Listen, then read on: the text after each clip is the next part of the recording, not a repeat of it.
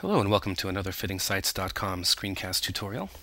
In this video we're going to cover how to set your blog posts as a sticky. And here we are on the blog page of our website, and just to kind of give you a little background, what a sticky is a blog post that you've selected to be at the top of your blog page regardless of how old it is. As we all know, when you create blog posts, they display on your blog page in chronological order, with the newest first and the oldest last.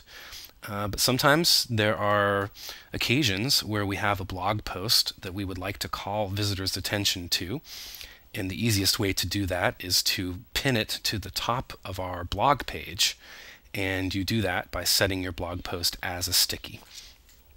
So for this particular blog, what we've decided is that we want to set this post right here, called an Indian Inspiration, as our sticky, meaning that it'll now be at the top of the blog page.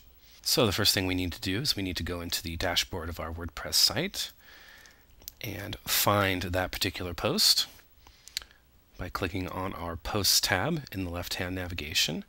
And the title of the post we want to make a sticky is an Indian Inspiration.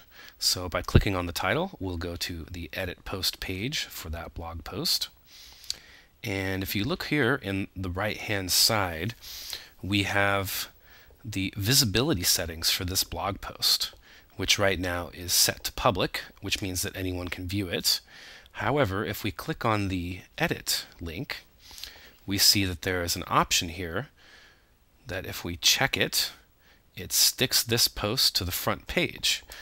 That means it'll be at the top of the blog page no matter what its date is. Once we've checked that, all we need to do is click on OK to save that change, and you can see right here that we have made it a sticky.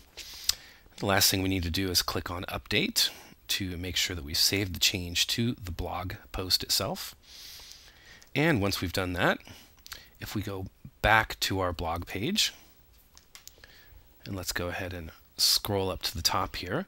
Now this is our old blog page. What I'm going to do is refresh the page, and we can see that once we've done that, the blog post that we've selected as the sticky is now at the top of our blog roll, despite the fact that it is considerably older than the post beneath it.